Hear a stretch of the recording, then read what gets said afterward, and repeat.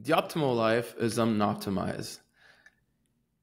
These last couple days, I've been doing a bunch of things that, in theory, you'd think are useless because I haven't been sat down on my desk and writing all the time or producing videos or talking to a bunch of people as much as I've been in other times. But the thing is, I was thinking about, have you ever looked at the day to day or the agenda or the calendar of the geniuses from the past, of a Mozart, of an Einstein, of a Tesla, of all of those guys that we admire from the past, guys and girls, of course. And if you look at them, they barely worked at all. They had one block of deep work, usually, or sometimes they separated it into two blocks. But they did a lot of random things. They went on walks, they did some kind of sport, they went out to drink with their friends a lot. Many of them had soirees every night. And when we think of it, we have this hustle culture mentality sometimes, especially on the money internet side of things, like money Twitter and other social media. We think about the hustle and bustle and being productive all the time. But the thing is, to do actual meaningful work, you can't be on all the time. Of course, you have times in which you have to put in more work naturally, but at the same time, you can't do this all the time unless you're doing grunt work or unless you're doing things that don't require much of your creativity, of your mental capacity. But if you're doing something new, if you're trying to invent things, you need to let your mind wander. You need to allow space so that your subconscious can give you the answers. Because at the end of the day, and this is something that the people from the past mastered, but we sort of forgot about it after the Industrial Revolution. At the end of the day, it's not about how many hours you spend doing things. It's not about the total input you put in terms of man hours, in terms of effort. It's about how you use systems, how you use leverage, how you let yourself have those good ideas.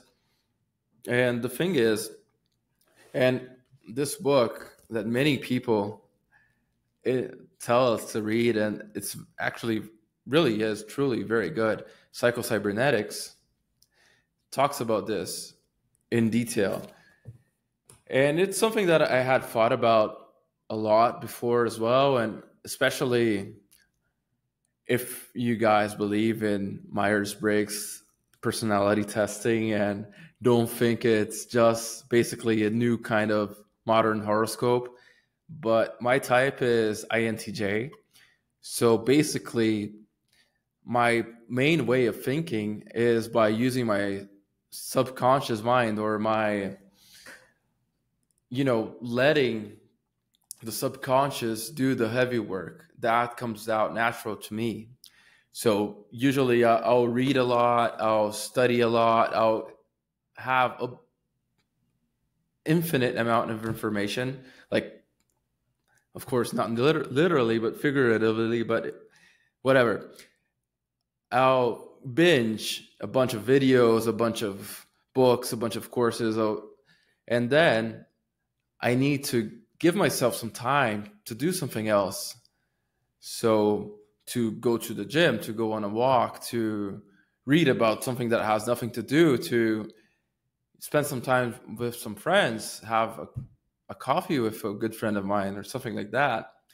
And eventually, when you do this, you let your subconscious pick up on that information that you had fed your conscious mind, and it will blurt out the answer. That's why many times when you allow yourself to do something menial, like taking a shower or washing the dishes or some other type of work that you don't really think about it, you just do it, or even with exercise in which you are tiring your body, but at the same time, you're not really thinking about it. You're just focusing on lifting the weight or on the running or on the swimming, and you're not really thinking about things consciously. And then when we do that, we allow our subconscious to do its work, and it will give us the best of answers. That's also the reason why some of those guys from the past, many of their best ideas came in dreams, for example, because when we're dreaming is the time when we totally switch off our conscious mind and we let our subconscious do all of the work. And even some of them would go to bigger lengths to do this. So, for instance, I think it was Dali that did this. He would fall asleep at his desk or at his chair like this. He would kind of fall asleep, but he'd have a metal ball on his hand, and he'd leave underneath the desk, or like underneath his hand, he'd leave like a pan, like a frying pan, something like that. So when he was falling asleep and he ended up like stopping clutching the ball and letting the ball fall down, he'd wake up because of the noise of the ball falling onto the pan. So he would be in that state in which you're not really asleep and you're not really awake. And in that state, he'd be able to have those surreal images, and he'd be able to think about them, and then that's what he would paint. But also other guys did this as well. Edison is famous for doing this. His wife famously said that most of his best ideas came when he took his naps. So this is a reminder that we shouldn't think about doing things consciously all the time and being just like focusing on looking at the screen all the time and typing voraciously. Like, life is not one of those movies in which they ask a hacker to come by and he's typing super fast, and in 5 seconds he breaks into the Russian super secret, top secret service, army, whatever. Life's not like that. In real life, you need to learn things consciously so that you can do them subconsciously later. And doing things subconsciously is actually much easier, much more efficient. And it also has to do with things. I think it was Dalí as well that said that you need to learn all the rules so that you can learn how to break them as an artist. So you learn as a professional and then you break the rules as an artist. So if you go to some of the biggest writers in history, like the Hemingways of the world, or in Portuguese, we have Guimarães Rosa, for example, that would break all of the grammar rules in Portuguese, but he was a genius and he knew exactly what he was doing. So the way he did it was genius. But you can't teach kids in school to do that because they're not Guimarães Rosa. They're just learning. They're in the beginning stages. So you need to teach them how to do it by the book, by the rules. And then later on, after they've perfected it, when they grow up, if they're very good with their language skills, with their writing, then they can start experimenting, and then they can start playing around with the rules and just forgetting about the rules altogether. But let's say if you're learning how to drive and you don't try to learn by the rule book, you don't try to learn the way that your instructor will tell you to learn. Like, he will tell you what to do step by step. And afterwards, when you become a true driver, when you start driving every day, you will pick up things subconsciously, and eventually you won't even really think when you're driving, which might be a bit dangerous. And please pay attention to the road ahead of you, and especially when you're changing lanes, please pay attention in these moments. It's very easy for us to forget to do things like to turn on the turn signals, so please don't do that. it's always good to have a little bit of that attention to use in these cases. But anyways, I started talking about how I was doing things that in theory weren't productive. And I didn't even talk about which things. But for instance, on Monday, my mom asked if I wanted to go with her to the mall. And she asked me at lunchtime, and I thought consciously, well, I probably shouldn't, because this weekend I did a bunch of things with my family already, and I was thinking I didn't really do my things, like my work things or my hobby things, and I should probably focus on that work that I had left behind. But then I thought, no, you know what? Let's do something different. Let's have different memories. Because at the end of the day, what's the point of just running around in circles? And if we don't allow ourselves to do things that are different from the norm sometimes. Yesterday evening, after I got from the gym, my cousin was in my house, and what I was thinking was, well, I'll get home, I'll eat something and take a shower, and then record a video or two, or write, do those kinds of things. But then he said, my friend and his sister, they have a Beetle, like a Volkswagen Beetle, and they're coming here and they want to take me on a spin. Do you want to come? And my first reaction was to think, no, I don't want to come, man. Like, I have my stuff to do, because that's me. I'm that kind of guy. I'm consistent and I do things and blah, blah, blah, hustle culture. But then I thought a little bit, and I haven't been seeing this cousin lately much because he's living in another city. And he's pretty much the closest thing that I have to a brother. I have a sister, but a brother, he's the closest thing I have. He's only 5 years younger than me, and we were raised pretty much together. And it was an offer to do something very different, to ride an old school 1973 Volkswagen Beetle. And I don't even remember the last time I had ridden a Beetle. I think I was a kid when I did it. So I said, you know what? Just let's go. Let's do it. And it was awesome, man. We had an awesome time.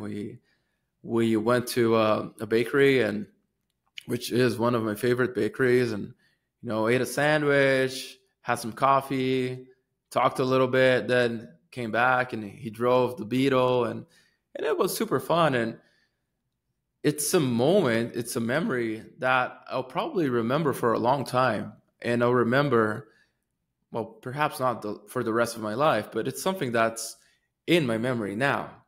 But if I just said, no, I'm going to stay home, I'm going to record a video, I'm going to write, you know what? It would be just like dozens of times that I've done exactly that I just sat down and wrote and wrote and wrote, or that I sat down and recorded a video or two. And I've done this dozens of times. In a sense, it wouldn't be special. So I wouldn't actually remember it in terms of memory. So when you get to the end of your life, the only thing you'll have are those memories of the things that you did that were different. So now we tie back to the beginning, that living an optimal life is not optimal in the sense that you're not doing all of the right things, quote unquote, all the time. Because if you were, you would be living a life that's basically the same thing. It's basically that movie Groundhog Day, living the same day, day by day, even if you are privileged to choose what your Groundhog Day looks like, which is my case in most aspects, thank God. But even then, if you don't allow yourself to let that randomness of times of going on a side quest that someone invites you to go on, or making up side quests. I have a friend of mine, Ava, that she consciously makes these side quests. And I think it's every Wednesday that, like, the afternoon she separates so that it's like adventure time. She goes on a hike or doing something different. And even if you're watching, Ava, I'm still waiting for you to have you on the podcast, because the day she was supposed to come in, she said, actually the day before, she was like, I think I might have an emergency hiking trip tomorrow, so can we reschedule? And I was like, yeah, sure. Like, how can I say no to that? And I'm trying to do this with my life as well. Balancing this, that on the one hand, of course, we want to be productive, we want to do things, we want to have a good product or service or put out content so that more people can see it. But at the same time, we want to live the optimal life. And the optimal life is lived by doing things that will make memories, and doing things that make memories are things that are memorable. And memorable means that they are a bit different than the norm. They are things that you're not used to doing. And this is also why when you travel, you remember more. And it's something that's so much more intense, and that you will create those memories even if you travel for a week or two to another country, to another place. Those are the memories that will stay. And it's the same thing if we think about what was on the news yesterday or last week or last year. You don't remember most of the things, you don't remember, but you will remember some very important event that happened, like what happened with Trump a month or so ago, or what happened with, those kinds of things you will remember. Or maybe if there's a sports team that you like, when they have a good team, when they win it all, or when they almost win it all, that will be etched in your memory for your lifetime. But the things that you do in the day to day, usually they will not. So you have to walk that line between finding a day to day that you enjoy and that you can derive some pleasure from doing it, or at least perhaps not even finding it, but actually having that mindset that sets it in a way that you enjoy those things. But at the same time, you have to do things that are different from the norm. You have to try a different plate that you never ate. You have to go to a different restaurant. You need to read books on things that you never thought about. You need to watch a movie in a language that you don't understand, because otherwise you will be back to Groundhog Day. And back to the beginning again, the optimal life is not optimized. It's not optimal in the sense of industrial revolution, of productivity, of production. The optimal life is optimal in the sense of purpose, of breadth, of experience. So thank you for watching, and I hope you have a nice day, and that you think about this and you do something different today. You do something different tomorrow. You try something else. If you always ask for the caramel latte, ask for the strawberry frappuccino, ask for the blueberry whatever chino, drink a white Russian, vodka with milk, whatever. Do something different.